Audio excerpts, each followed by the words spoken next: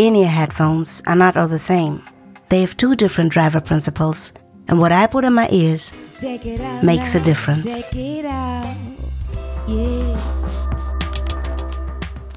Can we hear each other? Can I hear me? Can I feel the beat? In-ears answer those questions.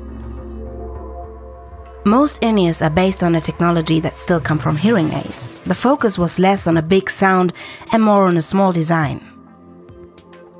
The other option is dynamic drivers. They are clearer, more precise and more natural.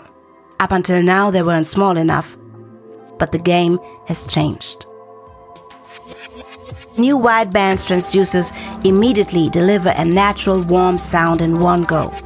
Balanced armatures don't have a big range and have to split up the frequency response.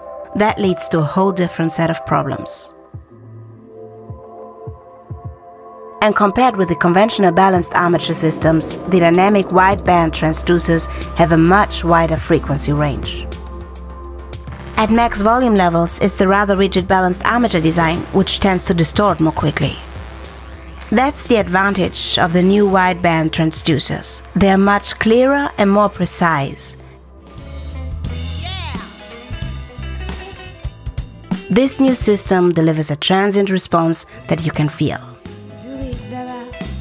All of these advantages have now been perfected to fit in a very small space, improving the way we perform by enhancing the way we hear.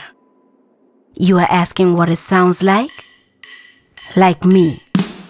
Just more me. You're still on my